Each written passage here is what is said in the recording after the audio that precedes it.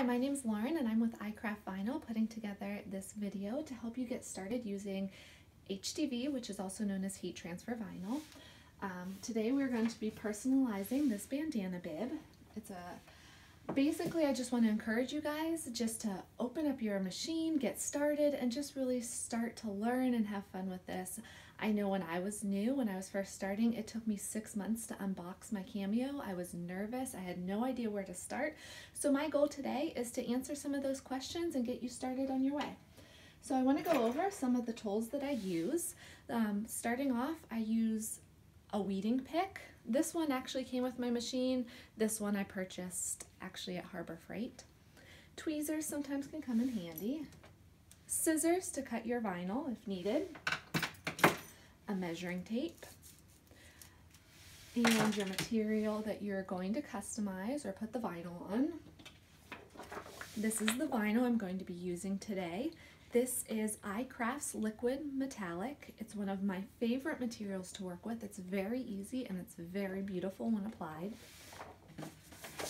You need a cutting mat to put your vinyl on, your computer, and I have my Silhouette Cameo 3 over here. All right, let's get started. So I'm just adding a name to this bandana. Now it's a cursive font.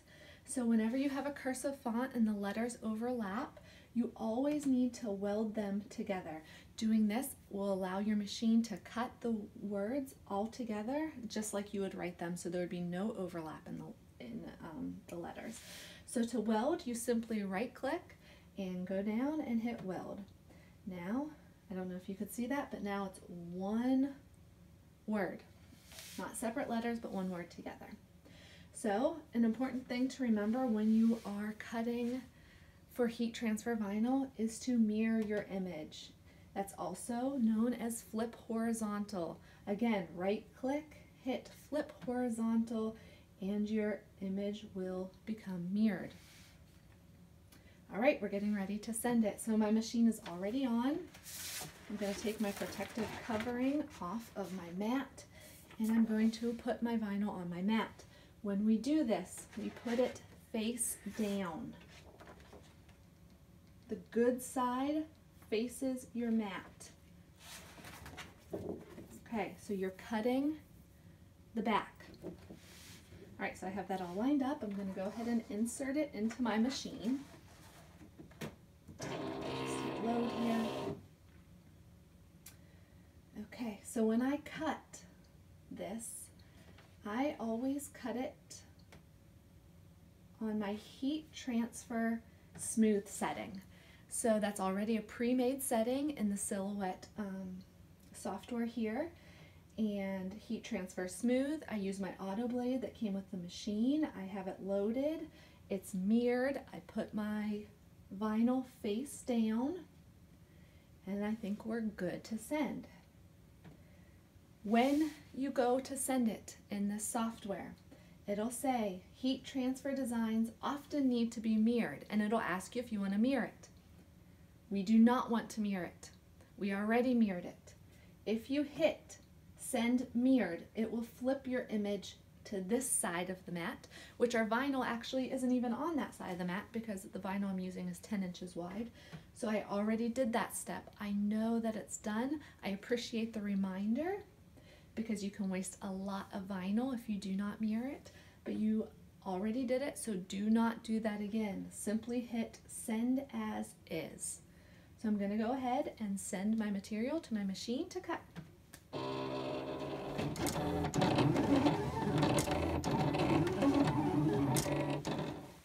Okay, our material is done cutting, so you just hit unload. I'm going to take this off. Cover this back up, keep any dirt from getting on it. Helps keep your mats a little bit longer. All right, so if you can see here, you can see how it has cut. So what I do now is I use my scissors and I just kind of cut that area out.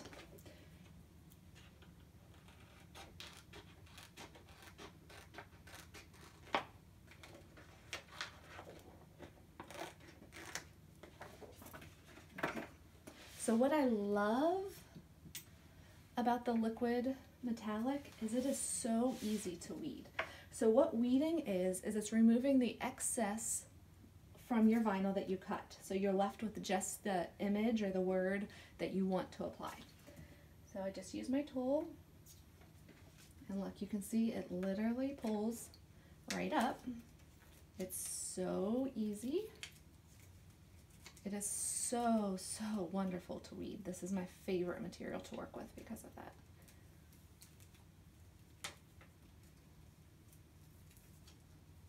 Okay, now we have to go back and remove the insides of the circles.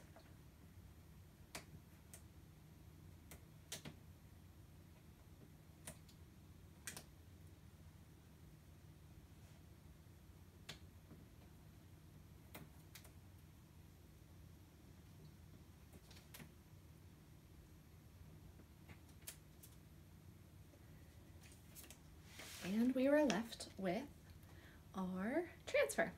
So you can see here, now the gold side is, it's facing how you wanted. That's because we mirrored it. That's exactly what we wanted. And I'm going to use an iron to apply this. However, you can use a heat press as well. So I'm gonna go get my iron and we will go ahead and apply that. Okay, we are now ready to use our iron to apply the vinyl. You get it situated how you want it. I'm gonna line it up here.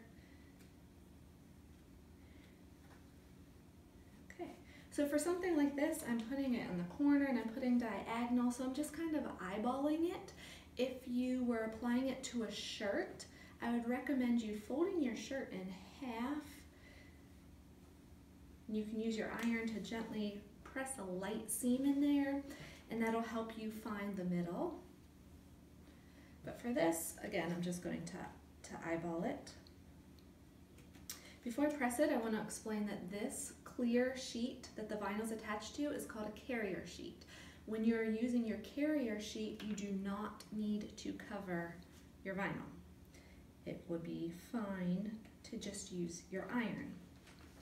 So the key to applying vinyl with your iron at home is pressure. You need a lot of pressure. When I was doing this before I got my heat press and I was using my iron all the time, I'd actually take it up to my bathroom where I have ceramic floor, and I would press with all of my weight onto my shirts that I was making. If I would have continued to do that, I probably would have purchased a ceramic tile on like at Lowe's or Home Depot or something, so I didn't have to go up to my bathroom, but I was just making these for me and my kids, and then I'd throw them in the wash, so it was good enough. So let's go ahead and use this. So you want to use your highest setting for your home iron. No steam.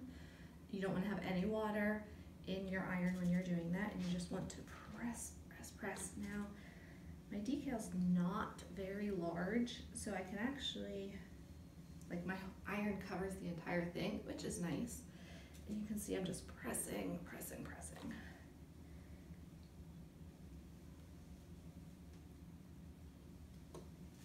I'm gonna get all the edges, make sure that all the little edges are pressed down.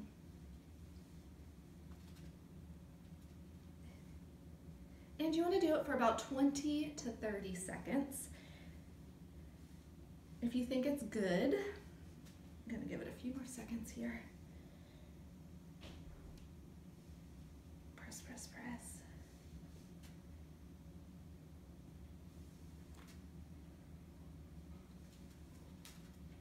Okay.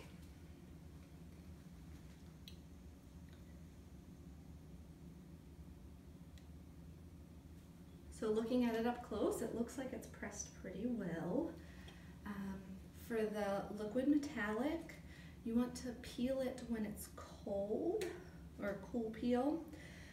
What I typically do when I don't want to wait is I use a stainless steel tumbler that I have in my stash that I, hope to put a decal on someday. But I just have an extra one when it's laying around, and I'll just rub it on top, and it kind of just pulls the heat. The metal pulls the heat and cools the vinyl. So it still feels a little bit warm. should be pretty good now. So I'm going to slowly peel that off. See if there's any edges that need repressed. Okay, so there you go. You can see that we applied that. You can see how pretty it is. Now, I have some edges that I'm not overly happy with. I just feel like they need a little bit more pressure, so I just don't want it to peel or anything like that. So now that I've removed that carrier, I do need to protect the vinyl somehow because it will lift off into your iron. So I have two options. I can use parchment paper or I can use a Teflon sheet. Now if you're just starting off, you probably don't have a Teflon sheet laying around, but you might have parchment paper. I'm telling you from experience, do not use wax paper. You will ruin your project. The wax paper melts. So make sure that you are using parchment paper. So you're going to cover your entire design and we're just going to press it again.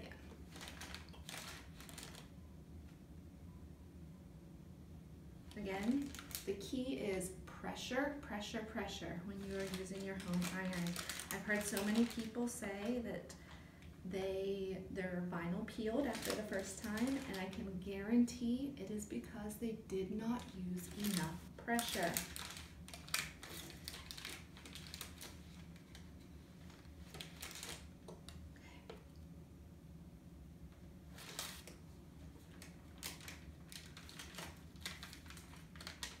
All right, so now I'm happy with how this is pressed. Okay, so what you can see is that the liquid metallic actually melts into the fabric. That's how you know it's applied correctly. You can see the shirt fibers and you can see that it almost became one with the fabric.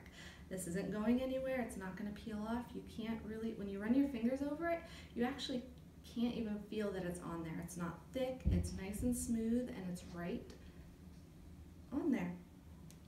So you shouldn't have any problem with that peeling.